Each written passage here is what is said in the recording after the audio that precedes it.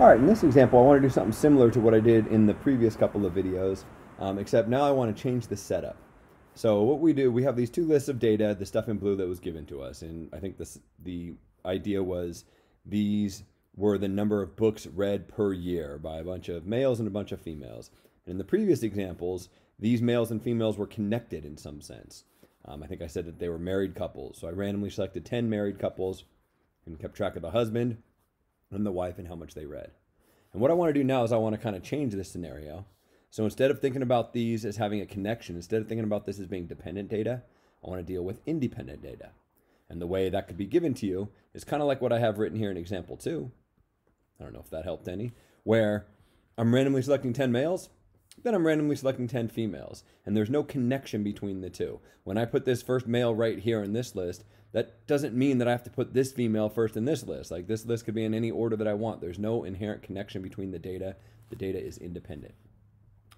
And if you think about what that implies, if these two observations are not connected in any way, it makes no sense to subtract the two of them. Like, why would you subtract this 4 from this 3? Why not this 8 from this 3? Like, why would you connect these in the first place? What would this mean if these were just random males and random females? Wouldn't make any sense to subtract them. In fact, when you have independent data, like we will in this example, you can't subtract them. You can't change your two lists of data into a single list. We're going to have to study lists 1 and 2, I think is where we put this data last time, by themselves, as opposed to putting them together in some sense, subtraction, to changing into one set. You're like, ooh, that's going to make things more difficult. Like when we had dependent data, we could just use t-test and t-intervals, function calculations that I was already familiar with. But what if you have these two samples and you can't change them into one? Well, it turns out there's a way you can do it. You just have to use different calculator functions. All right, so without further ado, I randomly select 10 males, then randomly select 10 females, record how many books that they read in a month or a year, I guess this would be, whatever. That data is shown above. Pretend that's what this says. And then maybe I ask the exact same question as I asked here. Can I conclude with 90% certainty that males read more than females? So exact same question, but you see it's not going to be the exact same answer because all of this was relying upon this green column, which isn't relevant anymore over here in example 2 because my data is independent. Hopefully I made that clear. At any rate, you're probably wondering, okay, how do you do this? Well, it won't surprise you that we're going to follow the same steps as we did before. So we'll start by stating the null and alternative hypotheses. And the good news is H0 still indicates your null hypothesis and H1 still indicates your alternative hypothesis, but it can't be the same as it was over here. Why? Because over here I talked about the mu of the differences. I referred to this green data over here. But now this green data makes no sense at all because the observations are not connected. I can't subtract them. So I can't have the same null and alternative hypotheses. It'll be the same idea. The alternative hypothesis will still be the claim, and the claim is still that males read more than females. And the null hypothesis will still be the skeptical point of view, and the skeptical point of view is still that males and females read the same amount. But I'm going to have to state them differently. The way I'm going to state them is in terms of two different mu's, a mu of the males and a mu of the females. What I'm going to write for my null hypothesis is that mu of the males is the exact same as mu of the females. And for my alternative hypothesis, my claim, I'll say that mu of the males is greater than mu of the females. And this kind of makes sense if you think about it, that we're comparing the two mu's, because really we're comparing these two lists as opposed to looking at the difference between the two lists. These should be my null and alternative hypotheses. A comment here. There's no reason to have to put males first and females second. I could say mu of the females equals mu of the males, and mu of the females is less than mu of the males. I think the way it's worded, males more than females, kind of implies you put males greater than females. I think this would be the more logical way to put it. But it'd be correct if you wrote mu f and then a less than sign, mu m. So just FYI, you can get these right by doing them two different ways. Second step, shape, center, spread. Same idea. We're just going to skip them here. It turns out that they're not the same as they were over here. There's a more complicated formula to calculate the shape, the center, and the spread. And I trust that you could Google it if you ever really needed it. We're not going to worry about that in this class. In this class, we're going to jump straight to the picture. And much like over here, anytime we have a t-distribution, we're not going to worry about the classical method, and we're just going to do the p-value method. Like we have with all hypothesis testing, we put 0 in the middle here. And then you want to find your test statistic. It'll turn out that it's over here on the right, and then the p-value. And the way you get those are straight out of your calculator. And you're like, let me stop you right there. I bet I know what to do. I bet I go to test and then t-test, right? No, actually. And the reason you can't use t-test is, look, if you tried to use t-test and you told it you had data, it'd say, what list is your data in? You're like, well, my data is kind of in two different lists, right? We started, I guess this was in the previous video, by putting the males in L1 and the females in L2. And then L3 was the differences.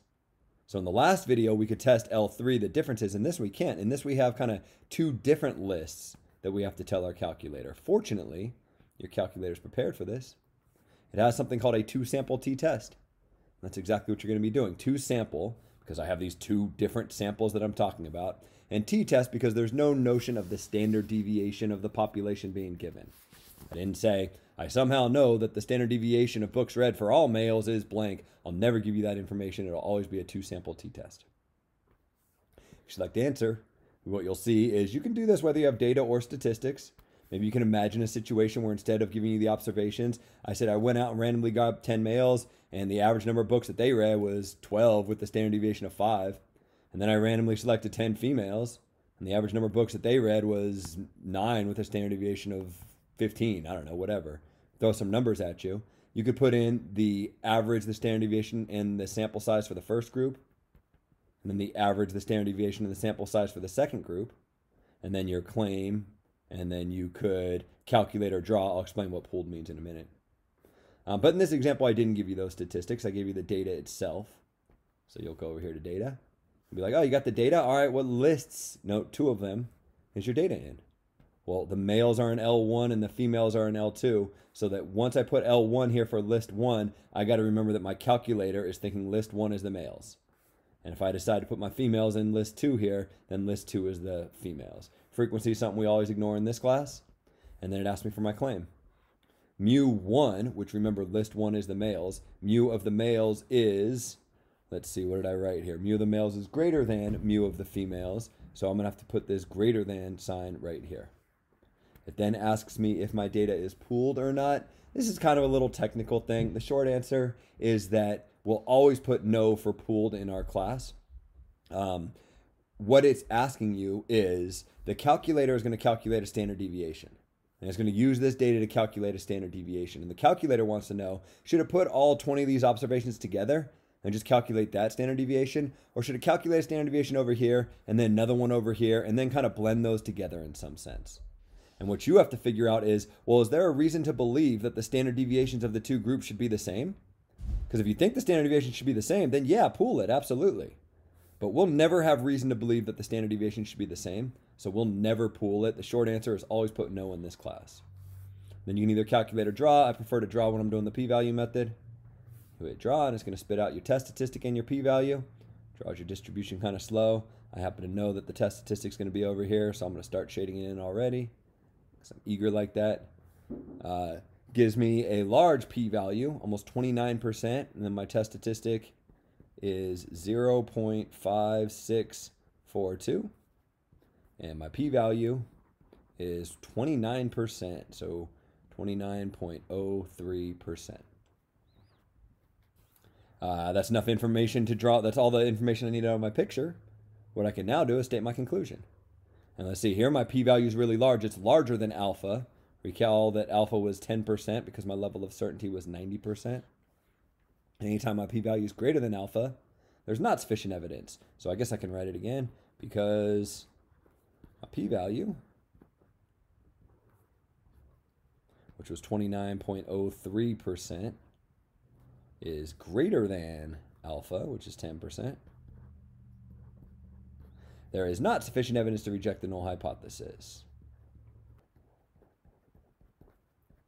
So I cannot conclude that males read more than females.